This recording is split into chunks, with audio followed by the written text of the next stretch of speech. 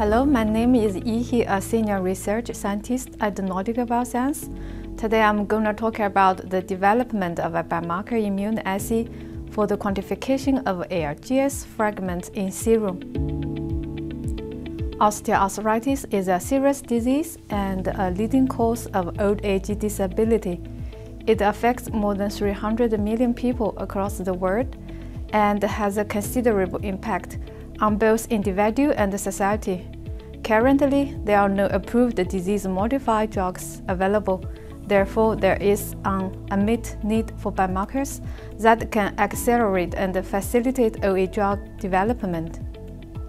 huARGS is a sandwich assay and was manufactured according to GMP for quantitative assessment of ADAMTS 4-5 generated ARGS fragment. We measured huARGS in the conditioned medium of bovine cartilage explant. ARGS release was elevated in response to cytokines stimulation, while the release was reduced by an ADAMTS inhibitor. It confirms the link between ARGS generation and ADAMTS activity. We also measured huARGS in 20 OA patient serum taken at the time point within a day or on 3 separate days. Limited interday and intraday variations were observed. huARGS was further measured in a subcohort of a phase 3 OA clinical study evaluating the safety and efficacy of oncostatin.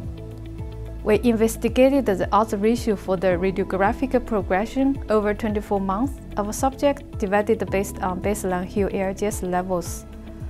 Compared to the highest quartile group, the participants in the very low group were at high risk of progression in joint space narrowing. In conclusion, huARGS biomarkers has potential to aid with drug development in various stages, both as a PD biomarker and identify progressor who might be to respond to a OA drug.